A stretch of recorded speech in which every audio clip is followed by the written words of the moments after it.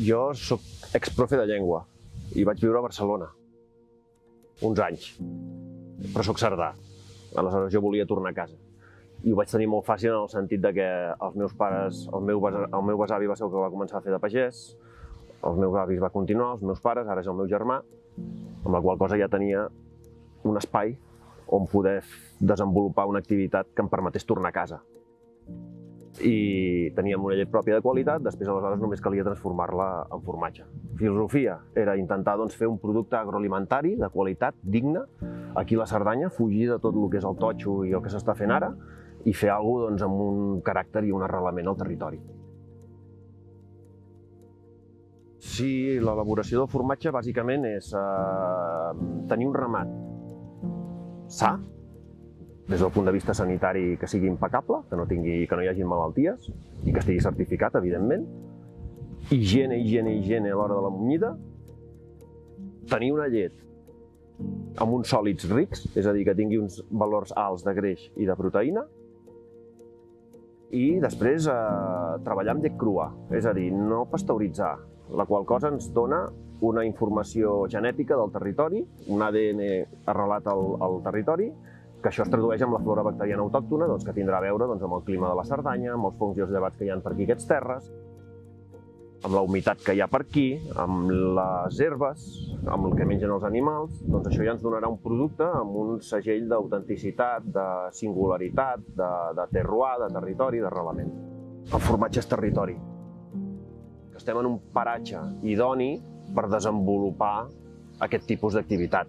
Nosaltres estem aquí a un molí de Gés, estem al rovell de l'ou de la Cerdanya, estem en una zona gens urbana, envoltat de vernedes i prats de muntanya i sense massa pressió urbanística, la qual cosa ens va molt bé per desenvolupar aquesta activitat, que al final el que vol el bestiar és tranquil·litat i el ramader el que vol és poder exercir aquesta activitat amb una certa llibertat. Per tant, és idoni.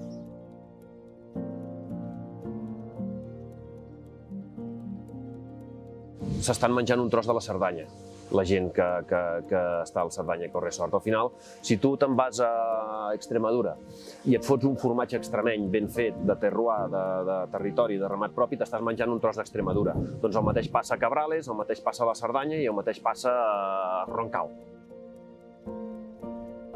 Jo difícilment treballaré amb formatges pasteuritzats, tot i que penso que es poden fer bons productes, però jo no ho faré mai i, evidentment, jo no treballaré amb productes que no siguin nobles. És a dir, conservants, additius, colorants, això no, perquè estic traient els principis de l'artesania bàsica, que és llet crua, sal, quall i bactèries. Els formatges, com a artesans que som, els has de fer tu. Com a artesans que són, ha de ser una producció petita. Com a artesans que som, ha de ser una producció respectuosa amb el territori i que tingui un arrelament al territori. És a dir, que passi per la sostenibilitat, que passi per una tradició, per una connexió amb la tradició comarcal, el que s'ha fet aquí durant segles, que ha sigut bàsicament l'agricultura i la ramaderia. Jo penso que això és essencial aquí. I, evidentment, si tu ets artesà, el que no faria mai és posar un additiu i no dir-ho.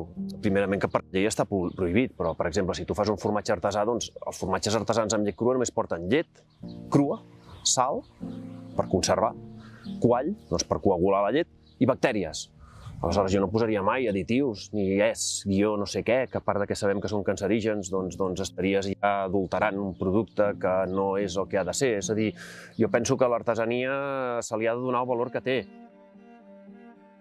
El Cerdanya EcoResort, des que vam començar, des del minut zero, pràcticament ja va apostar pels productes que fem nosaltres. Hi ha hagut una sensibilitat pel producte local, cosa que s'agraeix i que a vegades, malauradament, costa de trobar, i és una relació molt positiva en el sentit de que jo, quan vaig a repartir, conec a les persones, conec el Jordi, el cuiner de l'hotel Muntanya, conec a l'Amàlia, conec a la gent que treballa als cambrers, conec el David, lògicament. És a dir, tu quan estàs en un lloc i coneixes a la gent que hi ha darrere, és molt més fàcil, tant pel productor com pel manipulador final, diguem-ho així, treballar un producte. Aquí a la Cerdanya ens coneixem tots, però és molt important que entre el producte on neix i el lloc on s'acaba distribuint o tallant per donar-lo al client, hi hagi un canal que flueixi l'energia. Ja sé que és una mica hippie això que dic, però és molt important, perquè després això es trasllada als clients i estableixes un vincle molt més, no tan fred, perquè si no és molt fred, no sabeu on es ven el que fas. Aleshores aquesta relació ja ha sigut sempre.